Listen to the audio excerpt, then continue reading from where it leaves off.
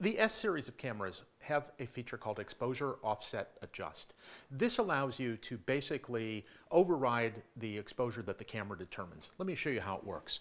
So normally Panasonic's engineers have designed the exposure system to give you the best exposure without clipping highlights. So we have the histogram on the screen here to show you that we are not clipping any highlights.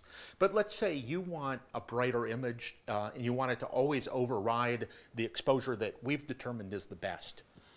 If I go to menu set and I go to the cog or the gear here and I go to exposure offset adjust, which is in the image quality page.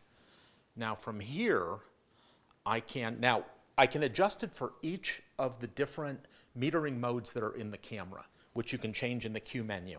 Now, we're in multi-metering, so I'm going to change it here. So what I can do is I can go up to, and I don't know if you can see this, but it says plus 3.6 EV. This is just about a half a stop. Now, if I push menu set, and I go back to my picture, you're going to see that it's noticeably brighter, and now the histogram is much further to the right, which is overexposing the picture. So again, this is if you want to override the exposure that we've determined to either make the picture lighter or darker. And that's how you use the exposure offset on the S series of cameras.